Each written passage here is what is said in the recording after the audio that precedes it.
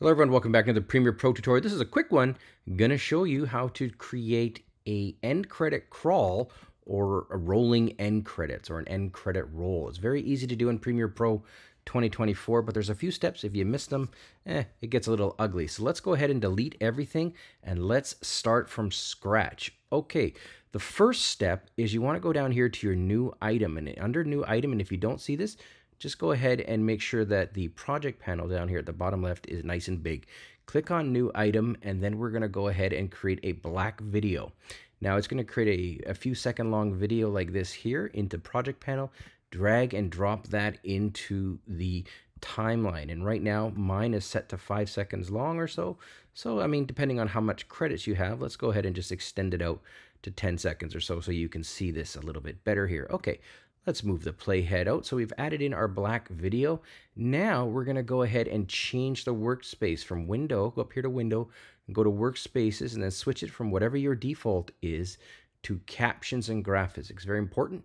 And then under captions and graphics, you'll see the essential graphics panel. If you do not see that, go to window, make sure there's a check mark beside essential graphics.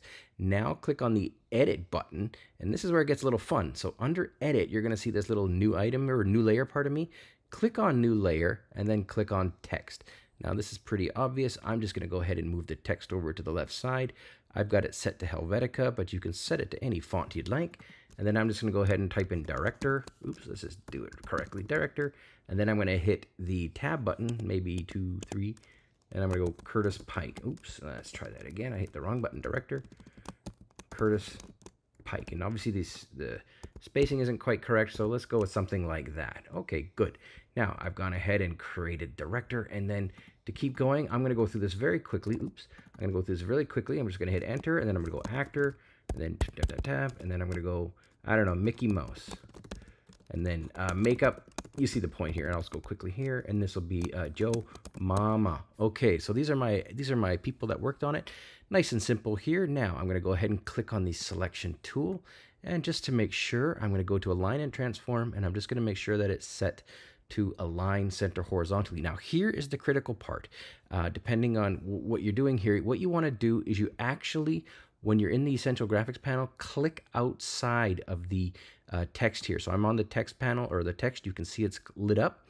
Click outside of it, and when you do that, now all of a sudden you're going to see responsive design time roll.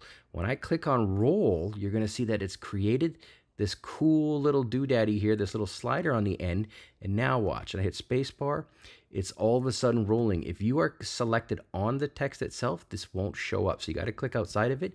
And finally, if you really want to, you can pre-roll, you can ease it in a little bit. So if you wanted to go slow at the beginning, let's say we had like a couple of, wanted to ease out and ease in, kind of like, you know, the keyframe type action. Let's just go ahead with that, and then watch this. You'll see that it goes slow, and then it speeds up, and then it goes slow at the end. So this is all there is to it. You can adjust these as you see fit. That's how you create a end credit roll in Premiere Pro. Thanks for watching.